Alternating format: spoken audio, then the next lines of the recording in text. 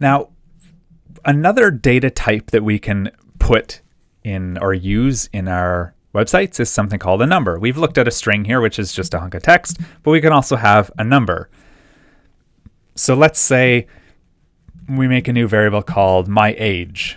Maybe we'll just call it age to make it simpler. So now I can set an age here. Let's go with 32.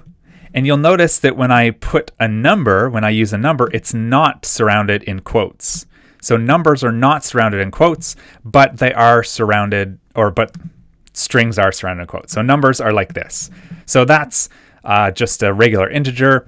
I could have another number here, another number, and we could do a negative number, negative 452, like that. Or we could have a decimal number, so 65.4321. So that is also another way to write numbers. So numbers can have no decimal places, they can be negative, and they can be decimals. Now, just like when we did strings up here, we use strings to combine the strings together, or we use pluses to combine the strings together. If we were to use numbers with a plus, we would actually add them together. So if I could go alert age plus num, like that, and now it will actually take 32 and add it with 65, like that, and we'll get 97 point whatever. So we can do addition. We could also do subtraction like this. I'll just change this to subtraction. Now we got negative number. We can do division. All right. And we can do multiplication. All right.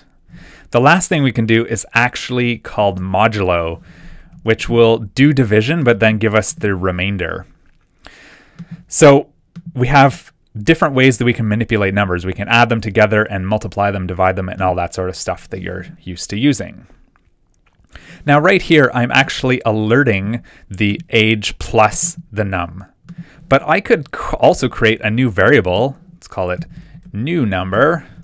And that could actually be equal to other variables together. So I could go num minus age, like that. And then when I do an alert of new num, it's actually going to output whatever the combination of these. So when we're creating this new variable here called new num, we're taking the content of this variable up here, num, and we're minusing the content of age, and that's what new num is now equal to.